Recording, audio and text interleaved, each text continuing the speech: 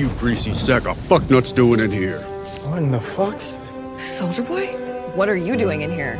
I'm Kate's imaginary friend from when she was a kid. Boyfriend, really.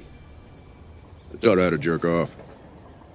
Diddle that skittle, flick the bean. How to find that man in the canoe. She came like a faucet. She'd crank up the Jonas Brothers. She'd hump a Soldier Boy pillow. She'd raw dog that pillow till she saw God. Gross. It was pretty romantic.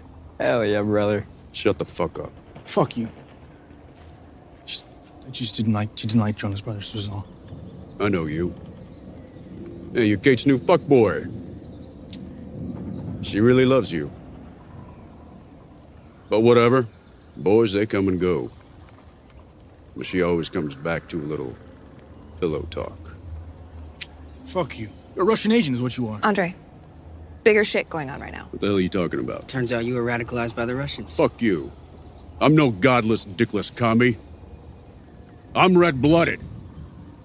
But not commie red. Red, white, and blue red. I fart the Star-Spangled Banner. You're pretty fucking weird, dude. Yeah? Knock, knock. Who's there? Go fuck your face. Okay, fine, whatever. We need to know what's going on. Well, beats me. Kate wants you in here for some reason. You better figure it out quick, though, before you get stuck in here. Wait, stuck in here? Like, forever?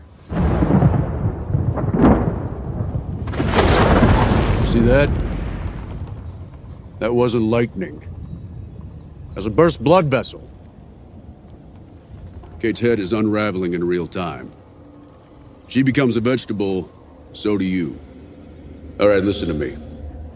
You really want to live, then the single most important thing I can tell you is... Oh, shit. Soldier Boy's dead. If that's what happens to our imaginary friend, what happens to us? We should go. That guy was a dick, right?